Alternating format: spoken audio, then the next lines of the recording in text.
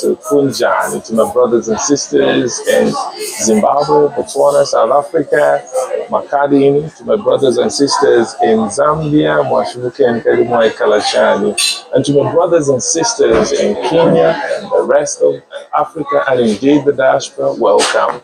Today I've got a special guest, but before we get into this, I think I will allow my guest to introduce himself and we'll take it up from there. But, you know, this conversation is full of interesting stuff and I hope you will enjoy this. But before we get into that, please remember to hit the like button, subscribe, and smack that bell so that every time I produce content such as this, you'll be there and you'll be the first ones to be notified. And so here we go. I will let my guest introduce himself. Yeah, everybody out there, right, yes. Greetings and peace and blessings to you all. Yeah.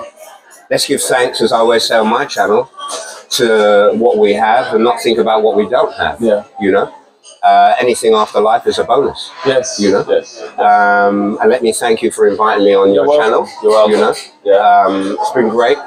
It's been great. It's a privilege for me. Yes. You know, and an honor as well.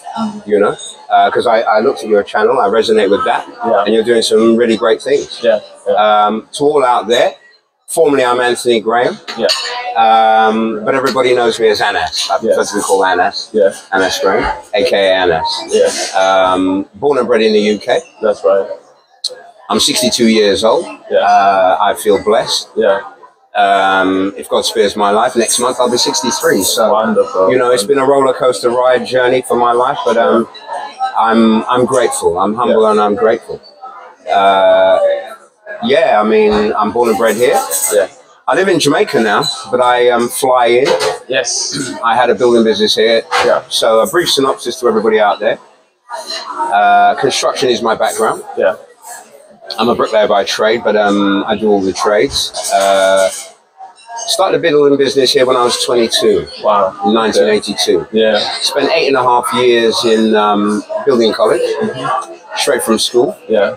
The first 5 years of that was for a company called Fairclough. Oh, sorry, I beg your pardon. The first year I was with the Royal Borough of Kensington, Chelsea. Wow. Okay. Where I started my apprenticeship, but then I wasn't getting enough work, so I farmed my papers out to all the big companies then, who were in those days Taylor Woodrow, Lang, Lovell, and Fairclough for one of them. They picked up my papers. Yeah. To cut a long story short, they moved me from Lime Grove School of Building to Vauxhall School of Building. Yeah. I did a 4-year apprenticeship there. Yeah. 3 years initially as a bricklayer and then a year as an advanced craft. Yeah. But to come back again, when I left school at 16, I went on a BTEC National for 2 years at Lime Grove School of Building because it was my aim to be an architect, you know. But the scientific maths and physics for 2 years got me, although I got through all the other subjects. Yeah.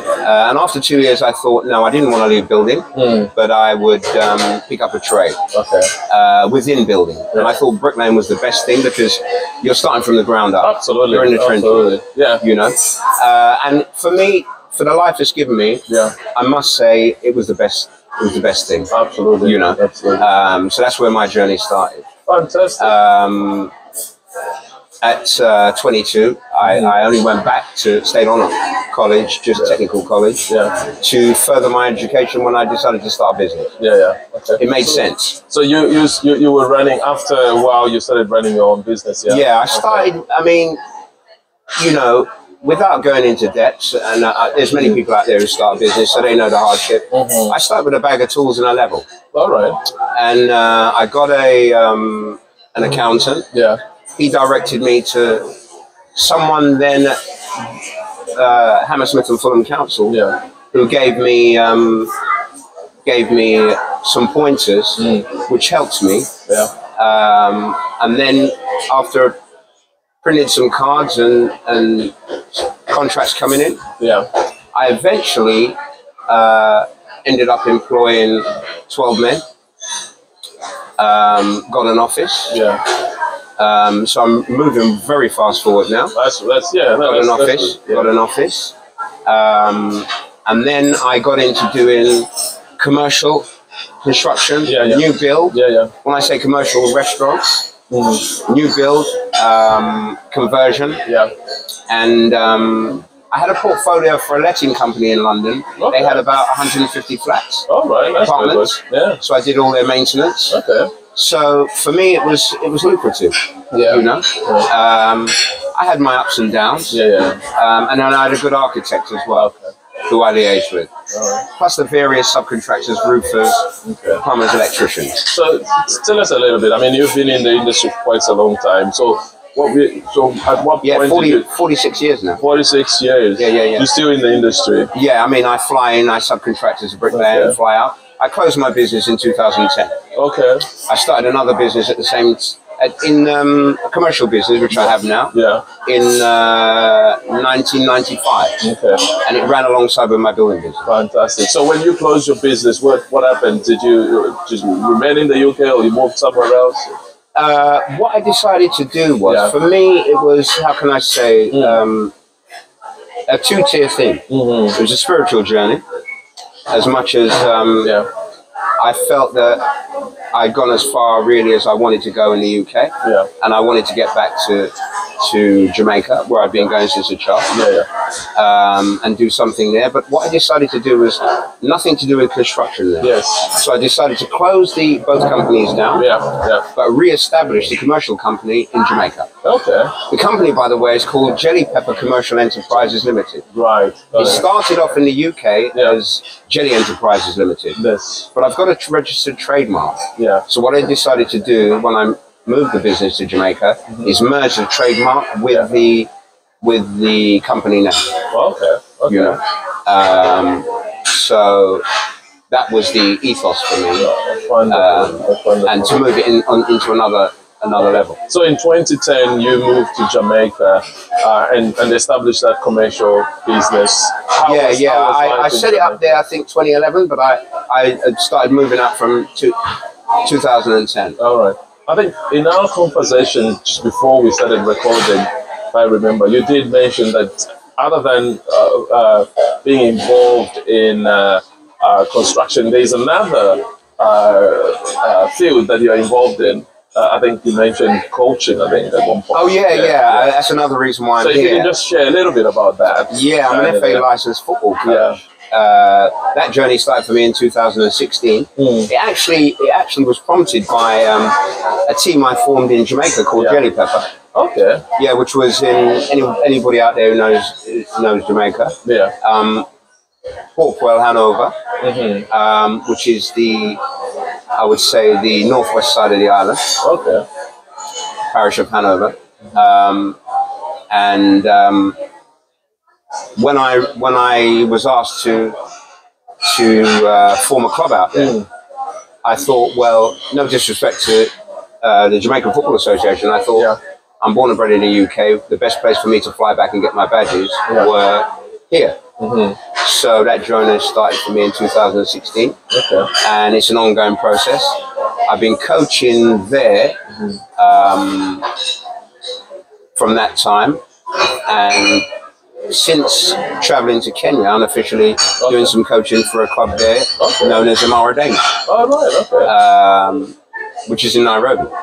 So are you saying that through football that introduced you to Africa and Kenya? I mean, that's you. All right, thank you very much. Appreciate it. Thank you very much. Bon appetit, as we say.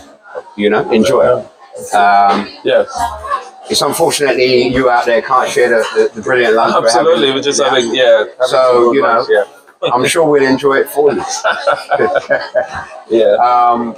But I mean, I think it's very important. I mean, look, let me be real about this. Thank you very much. Thank you very much. Appreciate it. It's let's bless the food first. I think it's very important. Let's give thanks and praises for this food, because right now there's a lot of people right now who can't have a good meal like this. So I pray that God blesses them so that they can eat and find a meal for today. And I'll be thinking about them and I'm sure you will, Kelvin. Absolutely. While we're enjoying this meal. Yeah. So we give thanks. Here we go.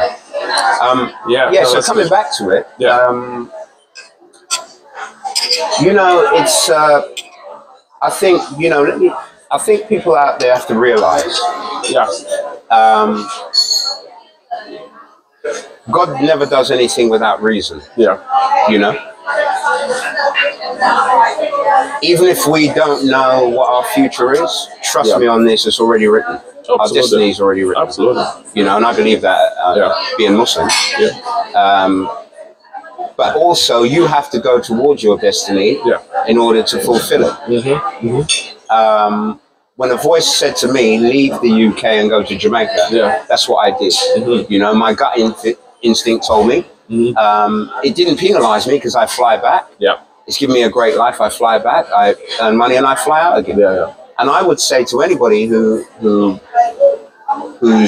not tied down in any way, and I don't mean that in a disparaging way to people who have families or whatever, who can't move as easily. But I say if you're single, you don't have any debts, you have a job which is professional, and it enables you to jump on board and get off anytime you want, get out there and see the world, because of my profession, it's enabled me to travel many places in the world. That's right. Without using that profession in the countries I did. It just enabled me to earn good money, to be able to go where I want, see what I want, and gain knowledge at the same time. Okay. So, I mean, being in Africa for a while, as you mentioned, I mean, there's a lot of information about Africa now, and a lot of people tend to understand that, you know, opportunities are there in Africa. Wireless coaching in there, have you been engaged in some business, or have you started something in Africa, or what are your plans for Africa? Well, what I decided to do was, I thought, as well as God telling me, leave Jamaica and go to Africa, I thought, okay, let me make a trip and do a fact-finding mission. Yes.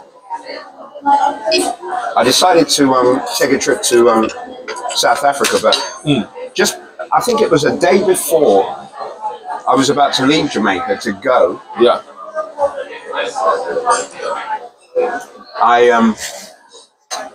I saw some news. I won't go into it in depth. Down there, that was a few problems. Of course, and then I decided, no, let me change. I'll hold that thought, but I said, let me change. I'm sure I'll make it down there, but I thought, let me change direction. So I had to think.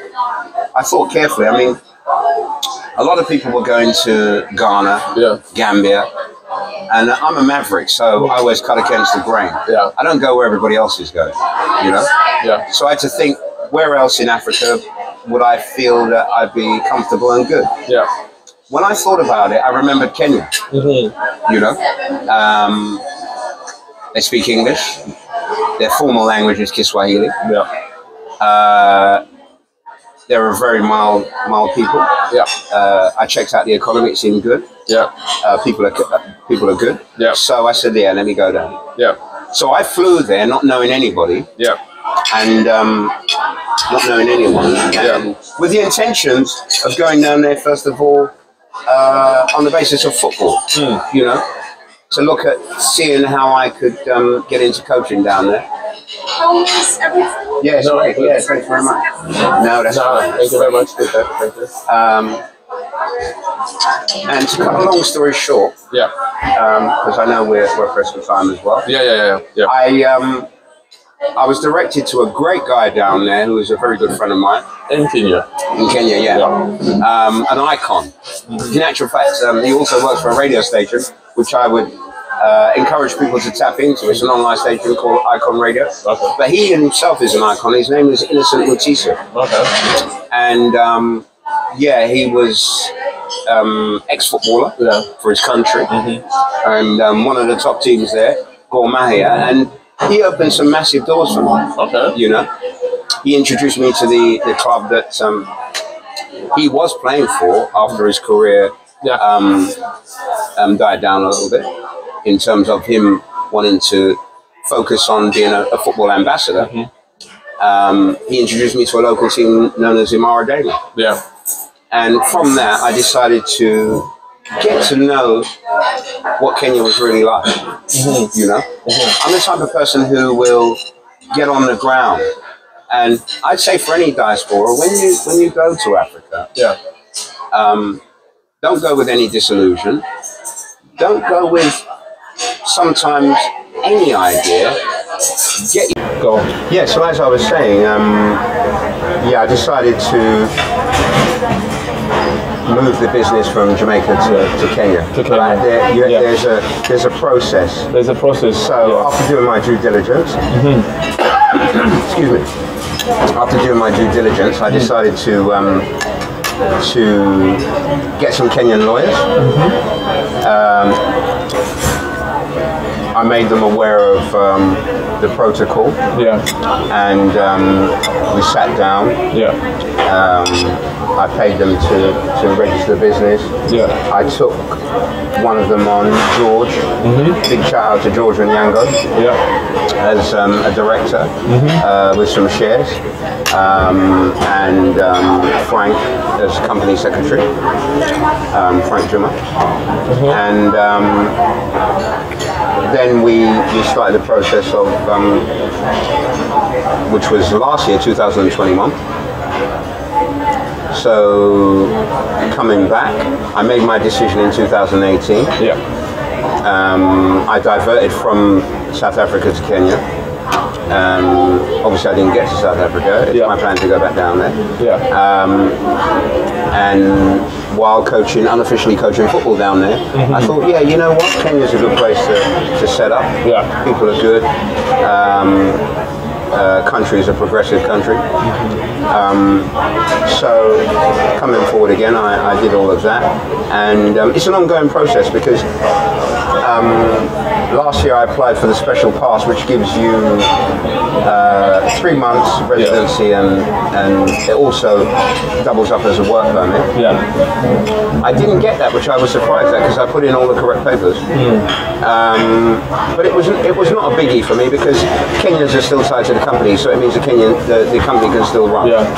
And basically, what it is I decided to set up my memorandum and articles so that I registered, I think, it as a diverse company which can do many different things, which is what it was doing in Jamaica. You know, to that extent. Yeah. So from, I don't know, selling a glass to selling computers to whatever. But I decided to specialize in certain areas. Okay. Now the first thing I did was, I thought, look, I've got a construction background. I looked at health and safety in Africa as a whole. Yeah. Also in Kenya. They have a certain amount of health and safety there. But when I looked at the industry and as far as the clothing, I'm coming from a construction background here. Yeah. And it's very stringent here, as you know, because you're in construction yourself, as a quantity surveyor. Yeah. I realised there was a void in that section that could be filled and also be a good business prospect. Yeah. So I designed, I've got a 14-piece clothing collection under the company, and of those 14 pieces, 4 of those pieces fall into construction.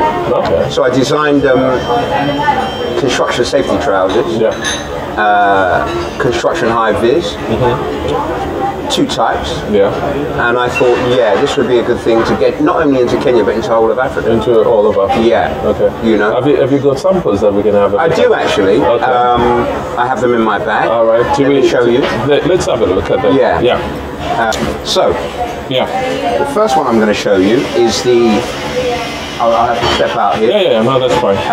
The first one I'm going to show you is the construction high vis. Yeah.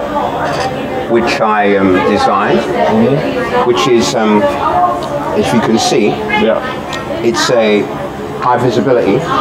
Yeah. Now the difference with this is it has an external pocket on the front, Let me just show you.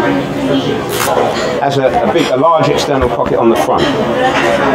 So you can use it for drawings, whatever. It's practical. Yeah. The material's good, the fabric's good. It comes in long sleeve and short sleeve. It has a pocket on each arm. The material's good. It's also modest for women, so it's unisex. It's for male and female. Yeah. As you can see. Good quality material. So this was one of the, in the actual fact, it's made in Kenya as well. Okay. It's made in Kenya. So that was another plan of mine, to make sure that the garments are made in Africa. Mm-hmm. You know. The second garment I'm going to show you is the health and safety trousers that I've designed. Mm-hmm. You'll see something similar here, but the colour is going to be different. So basically, you've got six pockets on the front. That's the back. Yeah. You've got 6 pockets on the front. Okay. This is a blue over grey, as well as you can get it grey over blue. You've got your high vis on the pockets, your D-rings for clips, keys, whatever, tapes. You've got internal pockets, external pocket on the front, external pocket on the leg, and pockets for your knee pads to go. Yeah.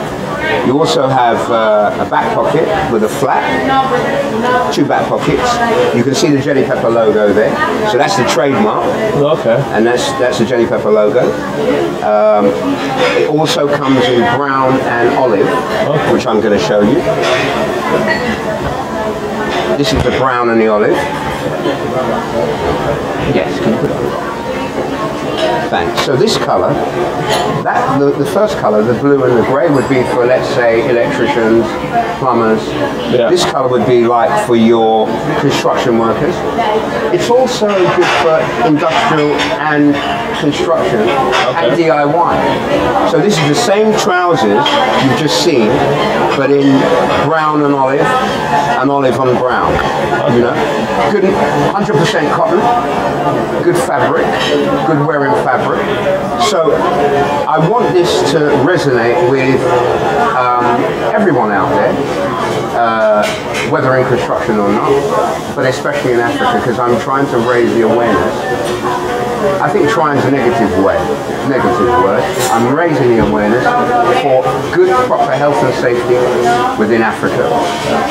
The company sells the accessories like boots, gloves, construction hat, but that is an add-on with the garment. Okay. But it's also a necessity, and it's also needed. You know, there is another high vis which I don't have with me for lorry drivers, truck drivers, boda there, and anyone who drives, even yourself as a driver. It's always good to have a high vis in the back of your vehicle. Yeah. You know, but that high vis is different. Okay. The next time I come back, I'll show you that. All right. But yeah, it's about raising awareness. Yeah. Within the construction industry. But Jelly Pepper Commercial Enterprise Limited is not just about clothing. Yeah. It's a commercial company, so there is a lot more in the bag.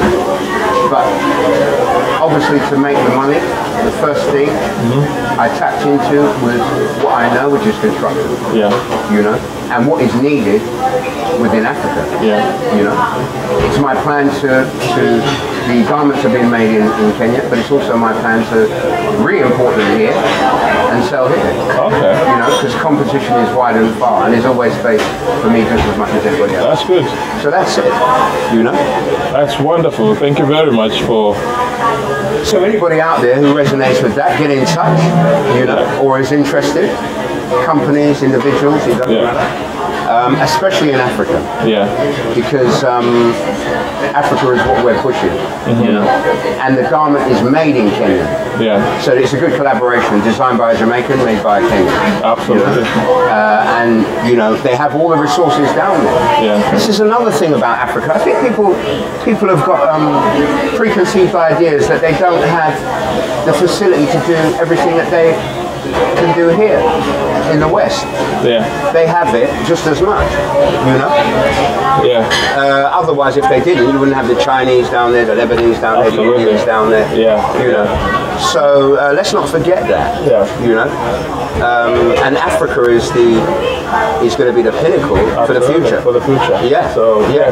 No, so that's really good. And who better to control that helm than Africans themselves? Absolutely. You know. So there we are, guys.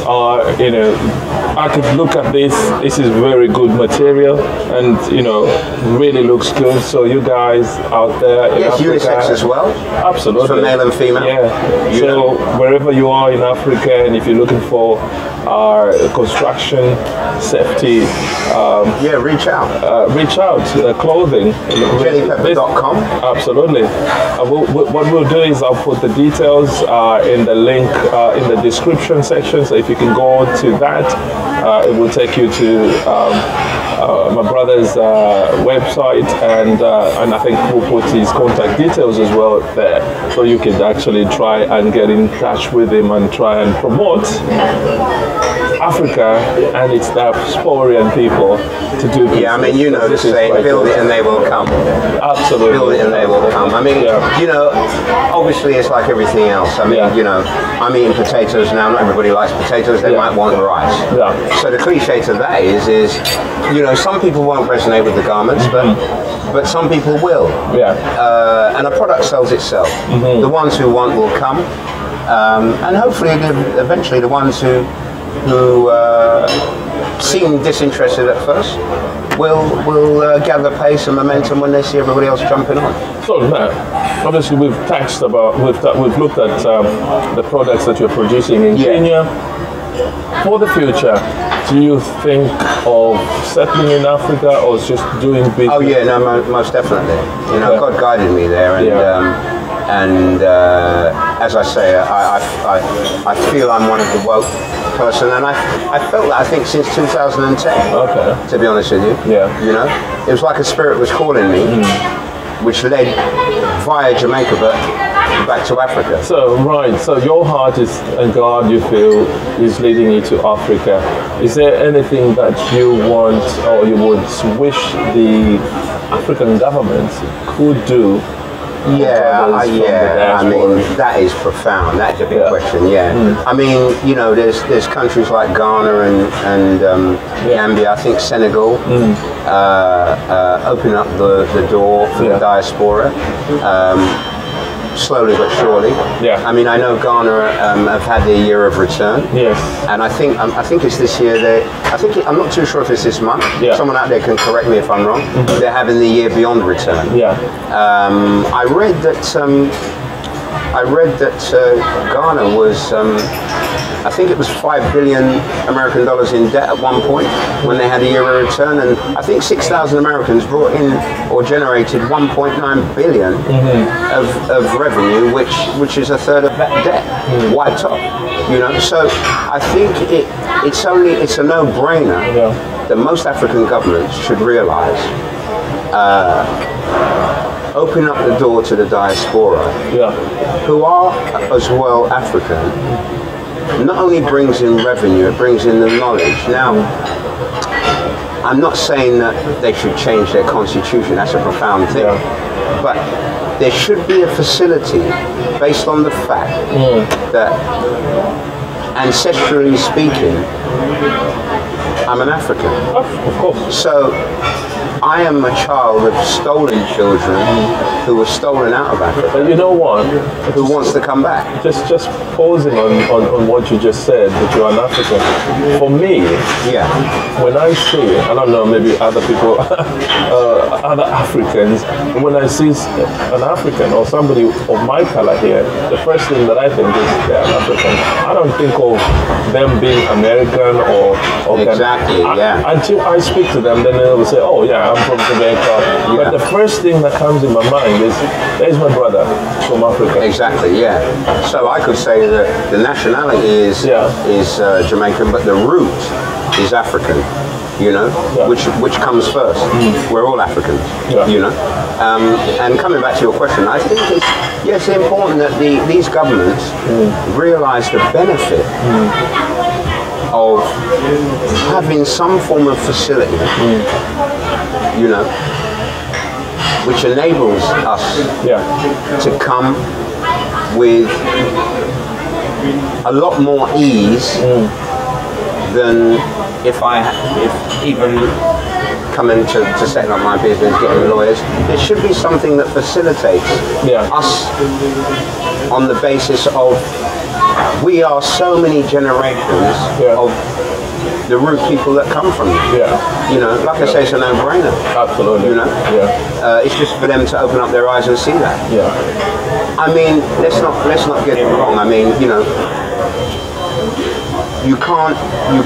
the cliche is you can't overload the table with food and expect us to eat it in one go, which means the people themselves from Africa in those different countries, you have to be able to take it to them and make them understand that we're all one and the same. You can't just flood, open the gates up and flood. Now, but there must be a facility. I think this program or this series that I'm running is actually how to build in Africa or in Zambia while living in the diaspora. And I think one thing that the diasporians, I think I refer to in brackets, are actually the Zambians living in the Africans with roots there living in the diaspora. But we have to recognize that it's not just the Africans from Africa that are diasporians. There is people like yourselves. Now, this is about building in Africa. And being on the ground in Kenya, have you with your vision or your dream is to settle there? How easy is it for you to acquire land? I know there's issues there. I mean, I haven't looked at it in depth, but I would say, as far as I know, it's not that easy. I think, I mean, someone can correct me if I'm wrong. There's two ways of a foreigner acquiring land in Kenya. You cannot, I don't think as a foreigner you can acquire agricultural land, as far as I know. I could be wrong. But the two ways I know, you can either do it through marrying a Kenyan, and then obviously gaining your citizenship, or you can do it as part of buying shares within a company that owns land. So I've set up a business there. If the company was to buy land, indirectly I would have a share of what that company owns through owning shares within that company. But these rules actually do not recognize the fact that you have, yes, as you said, many generations have links to Africa. So these are just rules that applies to anybody coming into Africa, is it? There's nothing like any special rules for you guys. Well, I'm sure each country has its own rules, but I don't think it's going to be easy, because obviously you have to remember the land is ancestral land for the Kenyans or Ghanaians or Senegalese, even Zambians who are already there. So it's not easy to say you're going to let people in to acquire land before knowing that there's something set up for them to be able to acquire that land. So what we need is governments first and foremost recognize diasporians and then possibly put special measures to accommodate for those who would want to return back home. I mean, it should be. I don't want to make it a special case, but I think that there must be ways that a person could buy land on the basis of wanting to live there, establish, use the land, make it beneficial to those around. I know, like when you buy land in Ghana, people can buy land in Ghana. You have to speak to the local chiefs, you know, who have as much power as the government in terms of selling land. And I'm sure it would be the same with many African countries, you know. because like in Zambia, when I checked out, you have traditional land, and then you have state land. Absolutely, you know? And then your land is overseen by the president himself, you know, which you have to get a special edict to be able to buy the land, especially as a foreigner. You know, and I think they have almost nearly the same rules as Kenya in terms of who can buy what and how if you're not from there. You know, I think just the people that are watching out there across Africa, could you tell us what sort of rules apply in each of the countries that you are in, and if there's anything that governments need to do to recognize our brothers in the diaspora? These are brothers in North America, South America, the Caribbeans. If there's anything like that that we need our governments to do, remember, these are our brothers that left the mainland, and they would love to come back. So share your comments in the comment section, and it will be interesting to hear what you think. Yeah, I mean, let's be realistic. Like I say, I mean, nothing's going to happen overnight, but you know, it takes a crack to form a void. Absolutely. So, you know, even if we could get a crack, you know, it's a start. Absolutely. You know, I've always said I'd like to be the drop that starts the ocean in Kenya. So, in terms of, I hope a lot of people can look at my journey, which is still ongoing. And you know, come and have a look at Kenya and everywhere else. Like I said, I was in Ethiopia, but the problem there was when I tried to send money out of the country, I couldn't. They allowed the foreign currency to come in, but they didn't allow me to send it out. So I had to ship. Anyway, I'm sure there's quite rigid reasons why it is like that. Yeah, maybe it's changed since I was there, but I did speak to one of their biggest banks, and you know, I was told no.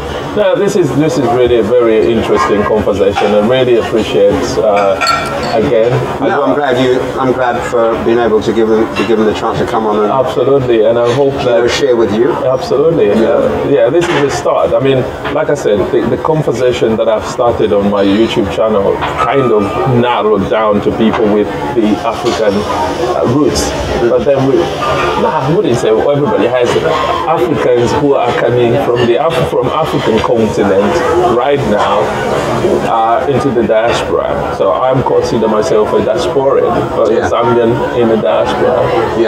I've got my home in Zambia. But I think one factor that we are forgetting is these people like the Jamaicans.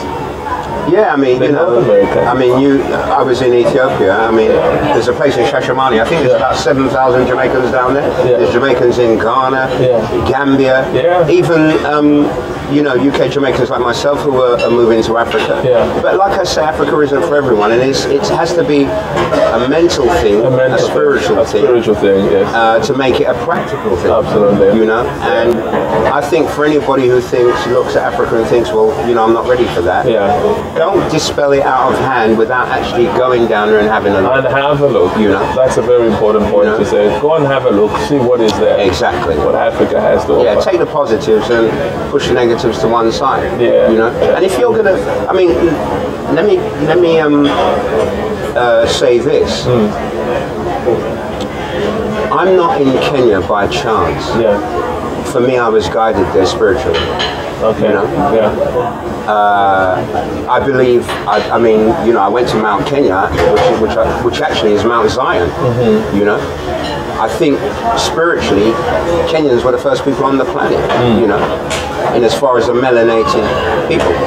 And I think a lot of Kenyans themselves don't realise that, you know. So, you know, in that sense, they're as blessed as anybody else. But the moral of that is I want to make a contribution. I want to leave a good legacy. Absolutely. You know, especially as someone who's black, whose roots are African. You know, and I think we have a moral responsibility to be able to do something to make sure that Africa rises and has its place where it should be, which is on the top. On the top, absolutely. Yeah, it's our time. Yeah, it is our time. I wanted to say any last words, or I think I've said enough. You've said enough. So I'd just like to say a big shout out to anybody that knows me. a big up to people like, as I say, Dr. Romney, Patrick Lumumba, Uma Johnson. I'd like to say a big shout out to all the Jennifer models out there.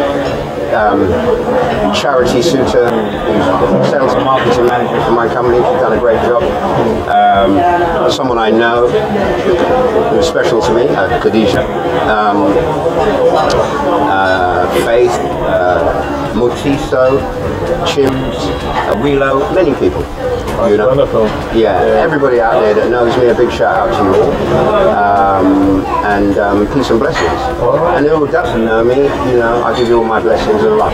Right, thank you very much. Really appreciate your time. Yeah, like I say, I mean, thank you for your time. Absolutely. Thank you for inviting me. Yeah. You know, without further ado, man hungry, so I want to finish my food.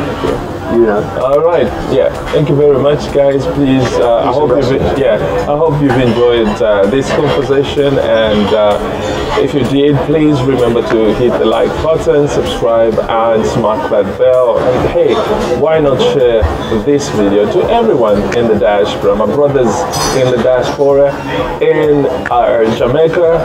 You know. Yeah. One last thing. All my family in Jamaica, all the people in Oakville and over. Yeah. Everybody, Rachel, everybody out there that knows me, can't forget Jamaica. Yeah. You know, big things are going on, big up yourself. Yeah, you know, and all the diaspora here. Absolutely. Everybody who knows me here in the UK, I'm born and bred here.